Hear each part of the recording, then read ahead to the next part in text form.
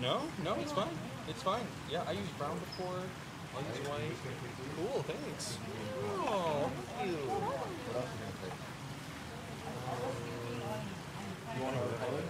He wanted me to go over this.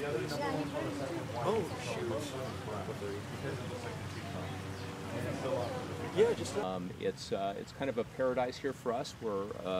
It's a property that we've had for a while and that we've worked on. I actually grew up on this property until the age of 20. I was from age 6 all the way up to 20 years. And it looked a lot different then. There was a lawn here in the backyard. My brother and I used to play football. It was my dad landscaped the place originally. He was the one that originally introduced me to plants and landscaped the hillside with natives. And so that was my first taste of gardening and of horticulture, and just basically fell in love with it after that. And even worked on my grandmother's farm in Pennsylvania, and that kind of sealed the deal.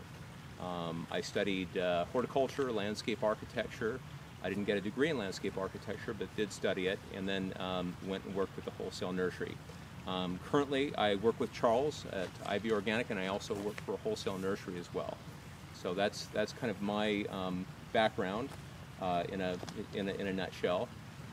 This property, this whole area actually used to be inhabited by the Chumash Indians. And it was part of a Spanish land grant. The Indians actually lived up in the hills here. They had an encampment someplace. In that mountain up there that you see when you come in, it was their sacred mountain. They called it Blackfoot. It's right. It's now called Coinga Peak. But at one point in time, the Indians were roaming right through this area, and so it feels very special to us. We feel very fortunate to live here. From the point of when my mother passed away and my then girlfriend, now wife, when I moved in to the house, we made some big changes. My wife is from Morocco originally, and so you'll see a lot of the features in here. I traveled with her a couple times to Morocco, and you'll see some of the features like the fountain, the Casbah.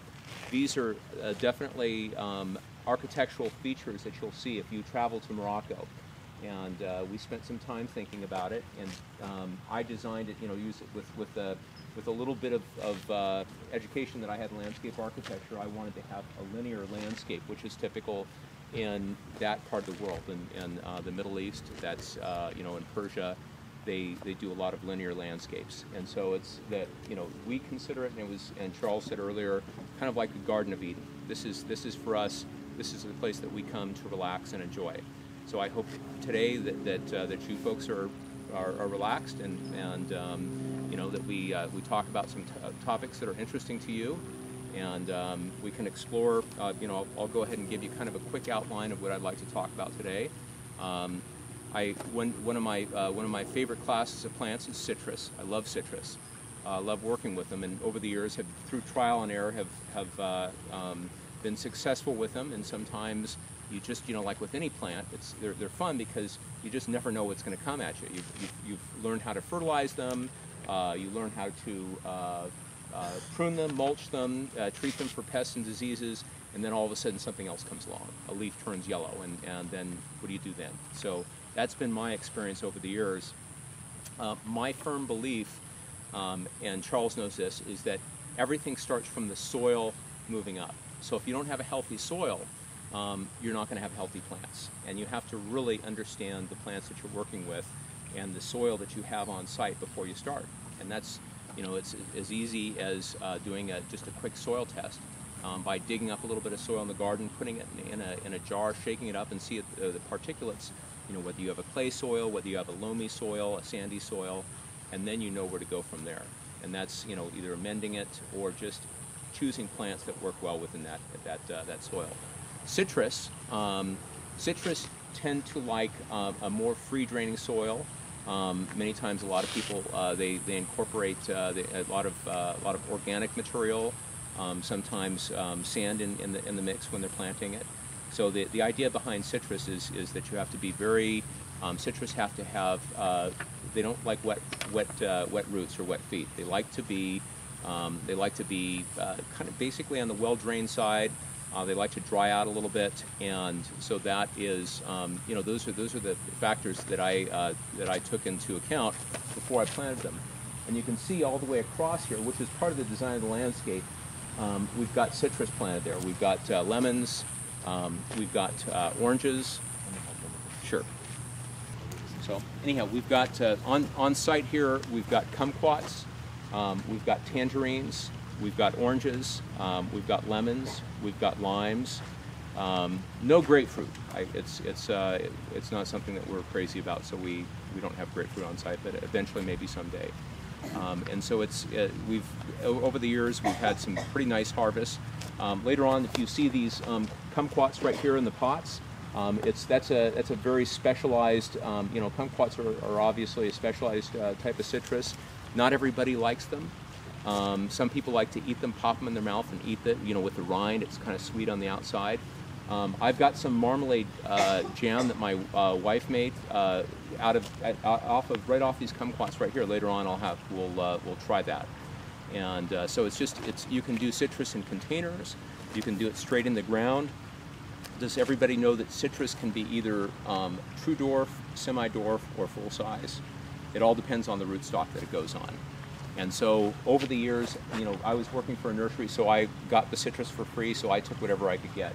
So there's actually a mix there of dwarf, semi-dwarf, and regular size. Like you can see the Eureka lemon over there, that's a full-size lemon. And then the Meyer next to it, I have to keep cutting it back so it matches the size of the other trees. So those are the different classifications that the citrus that you can buy them from a nursery. You can buy them in those sizes. It depends on the space that you have at home. So anyway, and citrus, of course, I'm sure that you folks know that citrus have been around since the time of the Egyptians and the Chinese. They had different at that point in time. There was 4 different genera. There was there was the citrus, there was the citron, the mandarin orange, the pomelo, and the papita. I didn't know this. I studied a little bit beforehand, but that's our modern day citrus were derived from crosses of those different types of citrus that were available originally. And then eventually the Spanish brought it here to the New World, to Florida in the 14 and 1500s. And so that's, you know, of course, that's why Florida has all those wonderful oranges. The place, of course, citrus love to be in a full sun location, in a very sunny location. I'm saying, you know, they say 6 hours. I'm saying at least 8 hours, so that they can grow well, that the fruit can mature. Some citrus, some like the navel oranges, don't mature well unless they have full, deep, interior heat. So you might choose a Valencia in that case. So, but in any case, they do best when they're in full sun. So always choose a full sun location. If you're putting them in a pot, make sure that you choose a variety that's a semi-dwarf or a dwarf. Again, like these kumquats are doing quite well there. Maybe in about 3 or 4 years from now, I'll have to transplant those, put new soil in there.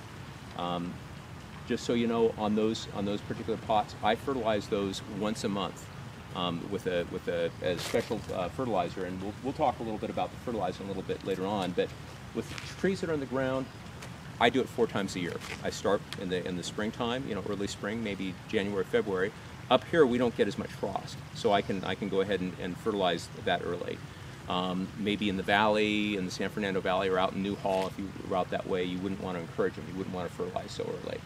I do my last I fertilize the last probably in August, September. September will probably be the last time that I fertilize for the year, and it's, you know, since we're talking about it, I do use a couple different varieties of fertilizer.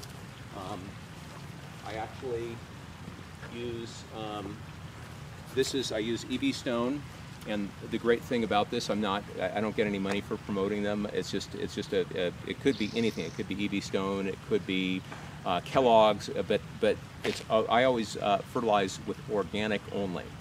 And I mix up the fertilizers because not every single fertilizer you buy is going to be complete. So it's always best, and it's not always fast acting.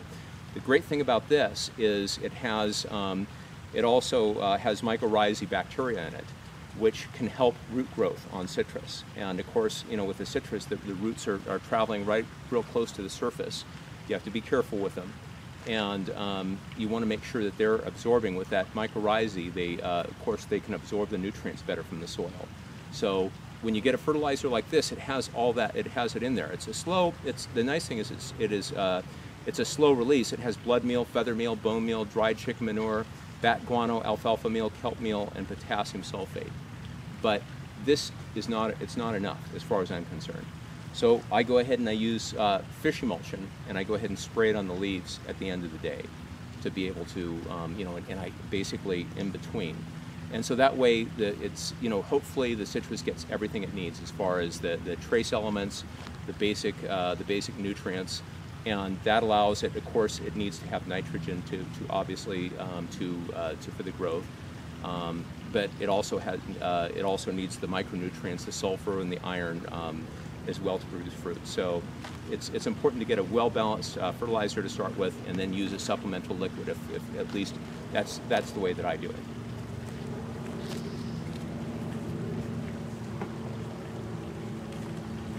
Now, how many? Yes. You add micronutrients at all? Those I don't separately, but you know, occasionally I'll use bone meal or I'll use blood meal. But I just basically I kind of create a cocktail that I mix it up, and hopefully it gets all the nutrients that it needs. Like that EB Stone, it does have a lot of the micronutrients in it, and that's the reason why I chose it, is because it's a higher quality fertilizer. Nursery to plant, or any nursery, you want to make sure that you know, that obviously you've got a good straight trunk. You want to make sure that the branching, you don't have any kind of weak crotch or you have any weak points in the plant itself. You want to make sure that there's no circling roots at the very top of the plant. So when you're at the very top of the root, at the root collar, so I don't see any circling roots up here. And then if you really want to get kind of crazy with it, you can pull it out and take a look at it. And this is actually not a bad root system right here. You can see it's got a good, it's got a fairly fibrous root system. You don't see any heavy roots circling around there, but that's really what you really want to look at. You want to make sure there's no crossover roots or anything along those lines. So it's always best, it's like anything else that you choose in life, garbage in, garbage out. So if you choose, if you make your selection of a citrus, look at it very carefully, look at the trunk, look at the branching pattern so you know you have a good scaffolding, good scaffold on the very top, and look at the root crown. Even if you can't pull it out, that should be able to tell you. And if it's an old plant or if it's off color, you really don't want it. Are there any specific nurseries you recommend for citrus? Well, I'll tell you that the good nurseries that produce the citrus, there's Durling's. Durling's is Where is it? Durling's is down in San Diego. And you could call Durling's, Fallbrook area, and you could call Durling's, morning, and ask them where they send their material to in your area, and I'm sure they would tell you. But it's, to me, my experience is that Durling's does one of the best, does the best citrus as far as the way it's pruned, the color on it. I know there's also Duarte and Laverne, and but it's not. I'm not as impressed with their quality as Durling. So I would highly recommend Durling. I would just call them in Fallbrook and ask them where they send their trees to. So planting, and again, these days it used to be when I was in the nursery business years ago. When you put a plant in the ground, you dug it that far again below the root ball. That was kind of the old thought process. These days, of course, now everybody learned that it's the most important thing is the lateral root growth. It doesn't hurt to actually dig the root ball 4 times the size of the diameter. I mean, the hole it's going into 4 times the size of the diameter, and actually a little bit shy of the depth of it. So you might want to, instead of being to the very top, you might want to dig a little bit short, because plants actually, you want the root to be, the root collar to be a little bit higher than the existing soil, and put a well around it, because that way there's no chance, or there's less chance of any kind of root rot or problems down the line. The soil, depending upon the soil you have, you want to choose a very high quality planting mix, preferably with a lot of organic, solid organic matter, even like potentially like a redwood, maybe a redwood base or a fir base. But just make sure it's a high quality planting mix. Stay away from anything that has steer manure in it. So it's just, those are, as far as I'm concerned, it's important. And once you've got it planted and you've got the soil mixed properly and it's in the ground and you've properly compacted it and you've watered it, make sure you put something on. Are you folks familiar with a product called Super Thrive?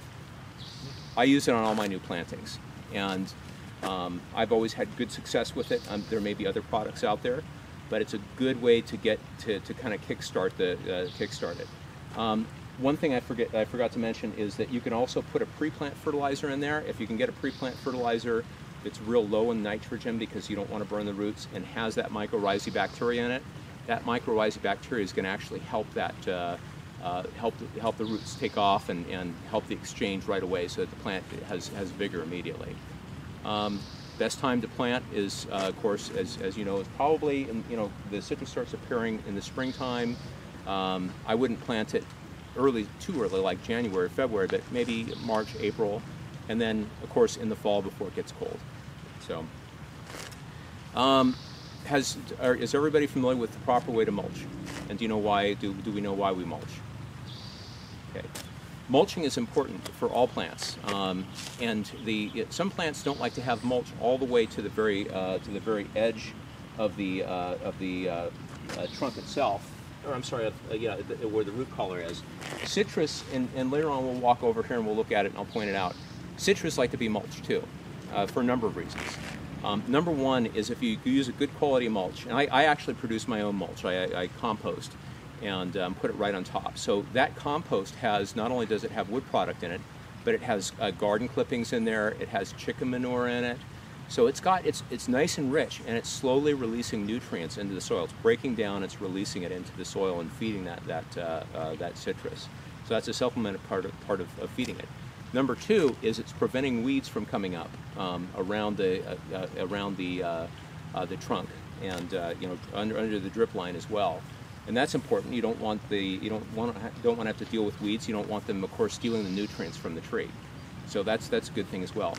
Final thing is, I don't know if you guys knew it, but actually there is beneficial bacteria in mulch that actually can kill the bacteria that might affect the plant adversely, that might cause root rot. So if it's mulch, if it's the correct mulch, I mean, stay away from anything eucalyptus because it has the tannins in it that can poison the plant. But if you have a nice, good mixed mulch that's good and it's not too heavy and not too wet and soggy, it actually can help the citrus as far as maintaining a nice, a proper temperature for the root zone, good moisture. You'll have to water less. You won't have weeds, and it'll also feed it as well. So mulching is very important on citrus, and I'll point that out later when we walk out there. We spoke about fertilization. We're going to talk about irrigation real quickly, and then we'll get into pest control. Irrigation, and Charles, what was the term about it was like duplicating rain? I forget what that was. Mimic rain. Mimic rain, yeah. Yeah. And that's a good. It's when you're irrigating. Basically, what you're doing is you are actually mimicking or duplicating precipitation, natural precipitation. And so you want to try and. The whole idea is this: is that, and Charles and I spoke about this. I used to have on these citrus over here. I used to have one bubbler on one side of the plant. Well, you know what happens is the plant gets watered on one side, so the roots on that side pull the water in. The rest of the tree is kind of suffering on the other sides, because it's used to, if in the wild or naturally, it would get water or precipitation from all sides. So what I did recently, probably about like 4 months back, is I actually triangulated my bubbler so that I had a bubbler on each side of the tree itself. So now right under the canopy, of course, they call it the drip line. Right under the drip line, it's got water all the way around. So now the tree's much happier, and they're doing better, and it's going to be a healthier tree. So that's important. As you probably know from the past, citrus like to dry out a little bit between waterings. What I do is, if I have, and we'll go over there and we'll try it out, but if I'm unsure and I want to kind of test a system to see how long I should be watering it, I turn it on for maybe 20 minutes. This is called the soil probe, and I can actually punch it right into the soil, push it in, pull it out, and I can take a look, and if it's like in this case, it's pretty firm. It's a little crumbly, but it's firm enough and it's moist. That's about the right moisture level in there, and it's quick and it's easy test. And then if that's the case, then I'm just going to dial it in that way with my irrigation in the future. If it's heavy and it's soggy, I need to cut back on the irrigation because citrus doesn't like that. If it's dry and crumbly and falls apart when I pull it out, I'm not watering enough. So this is the quick test to find out if your irrigation is proper or not. You know, just you have to play with it, you have to dial it in, and also different times of the year. Now when you mulch, you're going to have to water much less, which is good. That's a good thing. You don't have to spend as much money on it, and the plant's going to be happier as well. So that's, you know, as Charles said, mimicking rain is a good thing. And then, but I like to do it with bubblers, and so by triangulating the bubblers all the way around the drip line, I think I've done it. I think the trees are pretty happy at this point in time. Pruning. Okay, generally for the most part, citrus don't really need to be pruned. They can be pruned to shape. They can be pruned, you know, like if like this one bear's lime over there behind the palm tree, it gets too big, so I have to prune it back just to keep it the same size as the others. You might want to prune any crossover branches, open it up a little bit, any dead branches on the inside, but for the most part, they don't really need to be pruned. They're evergreen, and they're happy that way. But if you want to maintain the overall structure of the tree, it's a good time to do it. You don't want to do it in the cold of winter because you don't want to encourage any new growth. Whenever you prune, obviously you're going to push. The plant's going to naturally, or the tree's going to respond by putting new growth out. So I'd say any of the warmer months, you're okay pruning. Let's talk about any questions so far on the topics I've covered. No, I mean citrus have some specific pests, you know, like scale and you know, and occasionally, you know, they do get sooty mold on them, and leaf miner, you know. So, and we're about ready to talk about that. But the roly-polies now. Charles. I got a question, but I want to hit on the roly-polies. In my garden, I like the roly-polies, the slugs and the snails, and like everything, especially under my trees, because it's breaking down all the organics, including the roly-polies. So I consider them beneficial insects. They're more of a pest on your seedlings and those things. That's when I'd be concerned, but as maybe if you were to use a guard, you would guard around the seedlings, but not around the trees, because they're beneficial in that respect. You mentioned in regards to mulch about beneficial bacteria, but I remember in another talk you gave, you talked about how it combats rot, root rot. Can you explain that more? Okay. Just the power of mulch. I know it's really important. I want them to understand like the true benefits of mulch. I mean, aside from the 4 points you made, I mean, I know we had a discussion like about how it potentially could be like antibiotics or beneficial. I don't know if you can expand on that part of it. Okay. Yeah, I mean, the idea is that with that mulch that you put down there's of course good and bad bacteria, and when you're applying the mulch, there is the good bacteria that you're applying down with it, and there's Phytophthora in the soil. Phytophthora is root rot. I don't know if you're familiar with that. There is beneficial bacteria, and of course in substances in the mulch, of course, as it decays, and those bacteria, those helpful bacteria, combat the Phytophthora and keep it down to a low level. The problem is that when you get a point where a plant is stressed out, the Phytophthora is always in the soil. It's there. Root rot's always in the soil.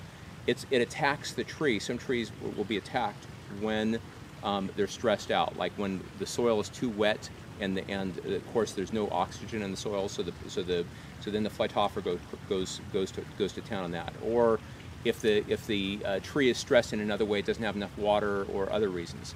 And so by having the beneficial bacteria, it comes out of the mulch. It's kind of like an antibiotic. It helps out it helps the tree combat the Phytophthora and the AKA root rot that's in the soil. So that's the idea behind mulching. You talked before about pruning. Mm-hmm. One of my lemon trees has kind of an offshoot with some very sharp thorns almost coming off of that. Probably a sucker from the bottom, right? No, but it's from the bottom, but it's part of the lemon tree itself. It's from the it's a grafted tree most likely. It's a grafted tree. So it's coming from it's coming from the graft at the bottom. Just take it off. It's a sucker. All right, so that's definitely not part of the lemon itself. No, just take it off. Anything that comes from below the graft, you always want to keep it clipped. Yeah, it's the rootstock, and the rootstock helps the plant. Either it restricts the plant because it's if it's a semi-dwarf, it's not as vigorous, or if it's a stronger disease-resistant stock, it helps the vigor of the plant. All right, we'll talk a little bit about pests now. Pests can be, they can be rodents, it can be aphid scale, it can be, you know, I'm talking about the more common ones. Citrus leaf miner, which is the one that actually disfigures the plants, and we'll have a little walk around. And I've actually been doing different things with the citrus here. I'm actually running trials, so I'm using different substances on the citrus, so we can talk about that. Now, rodents. I have a problem with ground squirrels here. Terrible problem. The hill is full of ground squirrels, and you guys probably, many of you probably don't have that problem. I do, and I dream about them at night. So you know, that's how bad it is. I have bad dreams. So I'll tell you this: I've got a right up here. I found this. My gardener found it, and there's actually a den of coyotes that live up here. Less than 100 feet up the hill there. We hear them. I've seen them come out, and there's babies in there too. Now the thing is that, bingo, I've noticed that my rabbit and squirrel population have gone down. I used to dislike the coyotes because of the chickens, you know. And I have a cat too, so you know. And I've heard they're aggressive. They don't bother me, but now. But now our ground squirrel population, our rabbit population is way down. So naturally, it's being taken care of. There's one pest control method, and I didn't even have to ask for it. It just naturally appeared up here. You know, it's as far as if you don't want to trap and you want to protect your trees, I'm going to let Charles talk about that, because that's actually that's his department. But the product IV Organic, one of the benefits of it, it's a 3-in-1. One of the benefits is rodents. So if you actually use it as a paint, mix it in its full strength, and paint the trunk of the tree, you know, many times they will actually chew on they'll actually chew. I've had my fig trees. I've had 2 fig trees killed by the ground squirrels because they were actually chewing or girdling the trunk. Once I started painting the trees, had no problems. Even the ground squirrels were present. Even though they were running into the chicken house and stealing the food, at least they weren't touching my trees. Now, they were going after the fruit, so once I started spraying the fruit with the IV Organic on the fruit itself, they didn't like the taste of it because it tasted like rosemary or garlic, you know, just something that they didn't naturally go after. So that is a way to divert the ground squirrels to go someplace else. I mean, IV it's just, the thing is that the reason why I have so much rosemary out there and it's not touched, it's not molested, or the garlic that's in my garden over here, is because of the fact that animals don't like it, pests don't like it for the most part. And so it's, you know, I mean, that's the whole thing, is that it's mixed with paint, so when you spray it on there, you're basically fooling the animal or the insect into thinking it's something else, and they don't like it. You apply those, how long would it take them to be eatable again?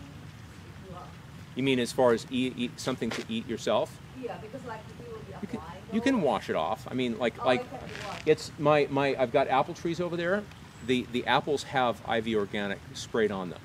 I can clean them off and eat them. I mean, you know, I won't drink any of it right now, but the IV Organic is totally, it's non-toxic. I could drink it if I wanted to. I'm not going to though. It's got, you know, but it has, everything in there it's non-toxic. It's organic. It's plant-based and milk-based compounds. So, you know, totally safe, no toxins. You can't say that about everything, especially with the neonics out right now, you know, those poisons that are affecting the bees with the colony collapse disorder. So anyway, the question was about rodents, and we talked about IV Organic. But, you know.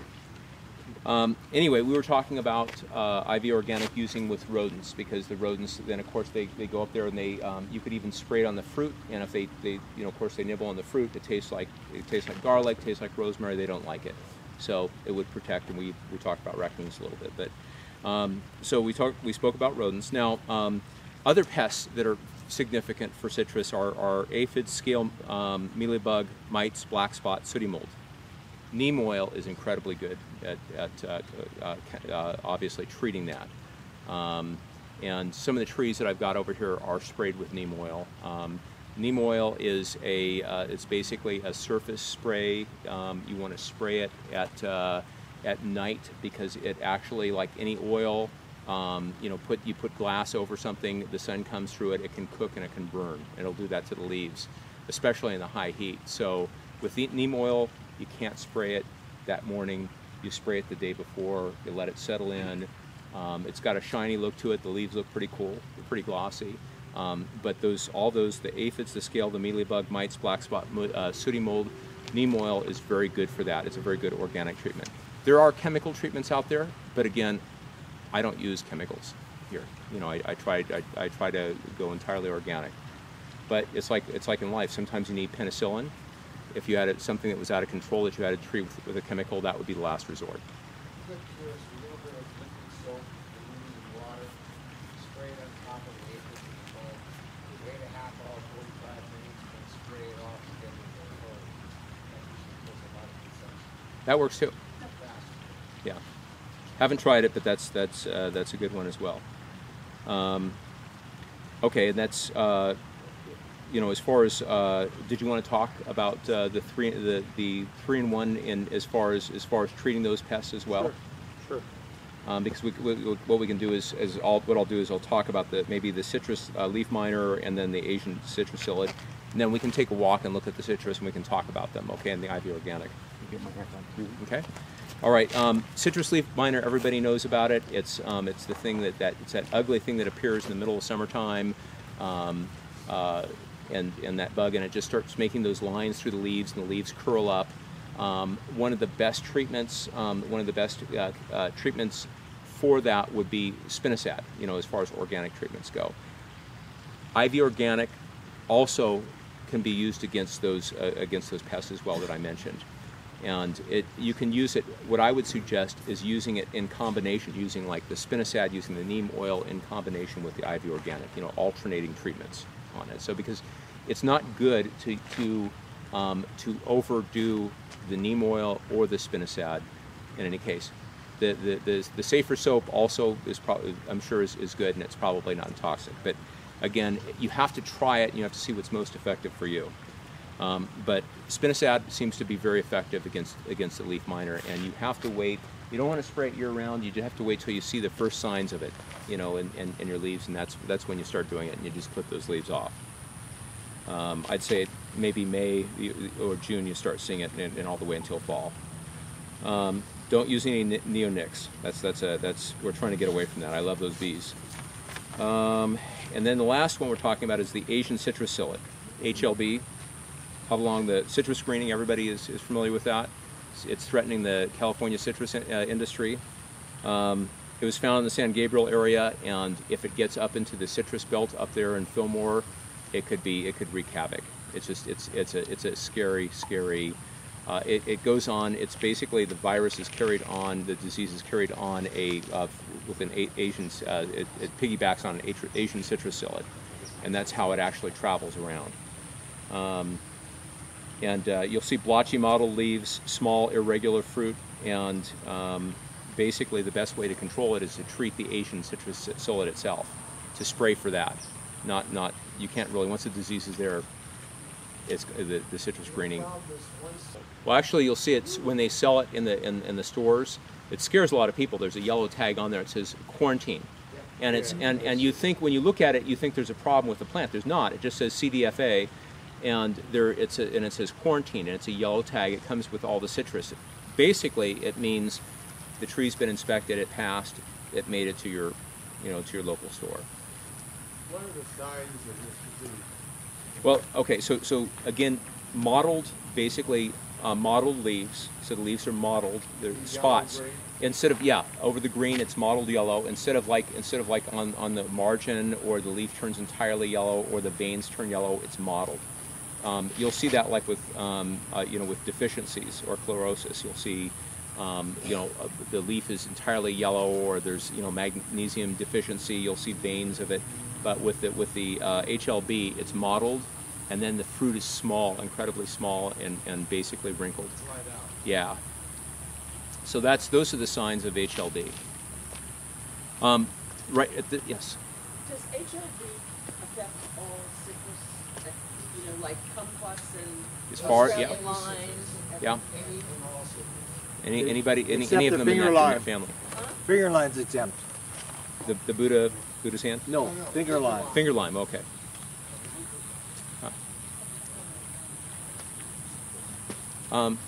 So there's your answer.